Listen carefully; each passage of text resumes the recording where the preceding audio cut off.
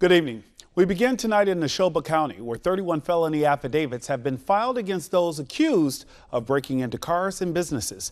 Twin States reporter Cameron Brewer spoke with business owners relieved that action is being taken.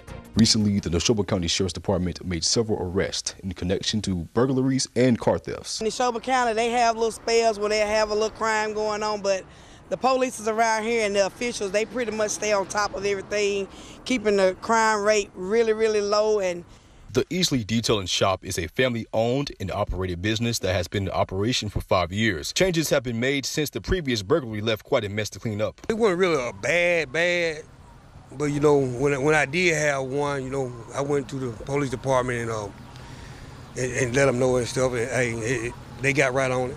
In order to keep up to date with occurrences between businesses, Easley says a network has been developed and property owners stay in touch. Yeah, we communicate real good with each other, and I'm going everywhere, all over the city. We just try to lock up everything that need locking up and just don't have nothing laying around that tempt nobody. Sheriff Eric Clark released a statement encouraging others to speak up if they have information on a crime happening within the community. I'm Cameron Brewer reporting for Twin States News.